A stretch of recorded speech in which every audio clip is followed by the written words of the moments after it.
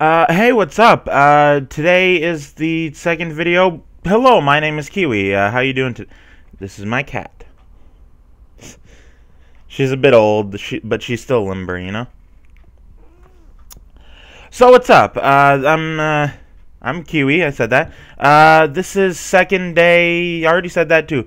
I still don't have an intro. How about, what's up? Today is Friday, and no, that's stupid. Alright, so I'm here today to talk about myself again, as obviously. So I just woke up like 20 minutes ago. It is currently 12:54 p.m. 27th of June. I'm pretty sure, yeah, it's a Friday, according to my calendar there.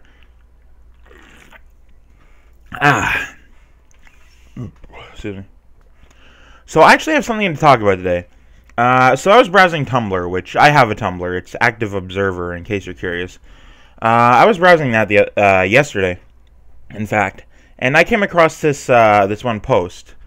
Well, I came across several. I reblog a whole bunch of crap, but it was basically about how California and these other places are passing new, San Francisco, whatever, passing new bylaws saying that homeless people, if they're sleeping in their car, then they get like fined and their car gets towed and they get arrested and all this stupid shit.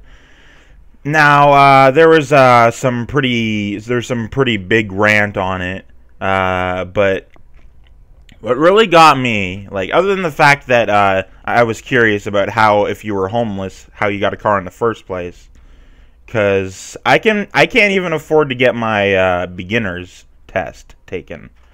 So I don't know how the hell, like, maybe someone who was without a home had, I don't know, I'm not going to get into that because that's a topic. But I saw, like, there was a lot of arguing. A couple people quote unquote made the point that it keeps, like, people off the street or something stupid like that. And I'm just thinking to myself, how? Like, all you're doing is inconveniencing homeless people more than they already are inconvenienced. You're not making it any easier for yourself. Well, you're not making it any easier for anyone but yourself, in fact. Like, how the fuck does that even work? Seriously. Like, it's just like, oh yeah, they're off, they're not in their cars, so clearly they're in homes now. No, that's not how that works. What you do is, well, I don't know actually how one would get into a home and off the street. Personally, I live very comfortably.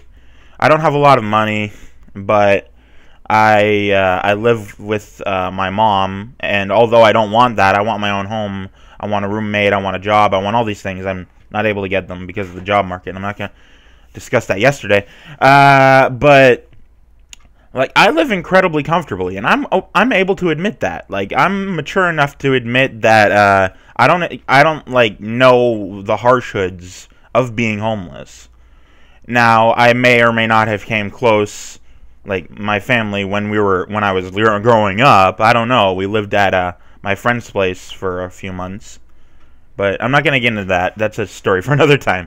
But yeah, like, it just doesn't make any sense to me. Like, who the hell would do shit like this? It's same as, like, in the UK, they had the homeless people spikes. Like, the fuck?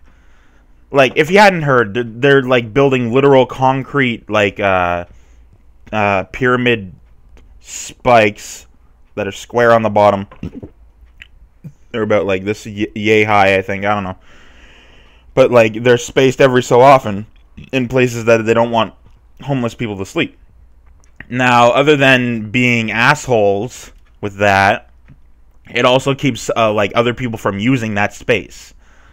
Like, maybe I want to stop and take a break when I'm, going out scootering on my way to somewhere, and I can't because there's fucking spikes on the road.